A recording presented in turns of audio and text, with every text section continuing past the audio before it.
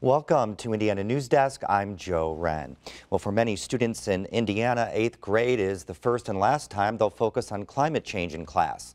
Many high school students are encouraged to take courses that prepare them for college, like chemistry and biology, instead of environmental science. Now, that puts a lot of pressure on 8th grade science teachers to teach the subject right. But as Indiana Public Broadcasting's Rebecca Thiel reports, many struggle to find up-to-date, reputable materials for their lesson plans. Whose future? Our future! Whose future? Our future! What do we want? Climate justice! When do we want it? Now! In March, kids around the world skipped class to demand their leaders take action on climate change. But middle schoolers at Center for Inquiry School 27 in Indianapolis did something different.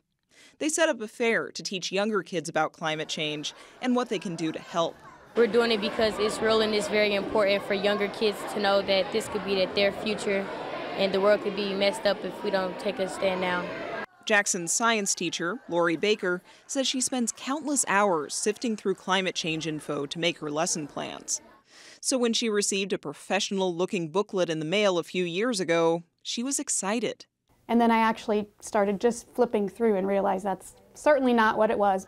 It was from the Heartland Institute, a conservative think tank that denies people cause climate change. Baker says she was frustrated. No one has ever reached out to me as a middle school science teacher ever to give me information about climate science, except the Heartland Institute. They were the only ones that took the time to send me a book about climate change. According to the 8th grade science standard, students are required to research global temperatures over the past century and compare and contrast data in relation to the theory of climate change. But some teachers say the curriculum isn't cutting it. You might have a purchased curriculum that's excellent, but on a topic like climate change, by the time the book is published, it's already out of date. Martha Bowman teaches science at Tri-North Middle School in Bloomington.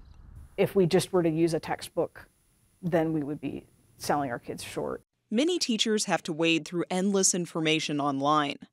And this isn't just an Indiana problem, it's a national problem. National Science Teachers Association Executive Director David Evans says it's only just recently, since 2013, that we started requiring teachers to teach climate change in this country. And it takes a while for materials to be, for the adoption to take place. And it takes a while to produce quality instructional materials to help out. We talked about climate is the normal weather in a certain place over a long period of time. Keith Morey at Centerville-Abington Junior High shows his students an animated map from NASA that looks at how average temperatures have changed since the late 1800s. What do we notice? Most of the Earth is hot, well, or above average, right? Many of the teachers we interviewed relied on materials from NASA. But Morey says not everything is as accessible, especially when you have kids at different levels of ability. He says several students, and even some adults, still struggle with the difference between climate and weather. Yes, you can make a snowball and still have a changing climate that's getting warmer. Curtis Moffitt teaches at Eastern Green Middle. It's in a rural district about half an hour southwest of Bloomington. He says sometimes kids will come into class with their own ideas about climate change, mostly what they've learned from their families. I don't like to tell kids what to think. I like to give them a lot of information, and then we discuss. And just say, what do you think, where do you stand, and why do you feel that way? While we talked to several teachers for this story, it's impossible to tell what's going on in every 8th grade science classroom in Indiana. Lori Baker says she worries about the teachers that can't dedicate as much time and resources to the subject as she does. Especially for a topic that's already difficult, challenging, controversial, and perhaps not exactly supported, depending on where you are.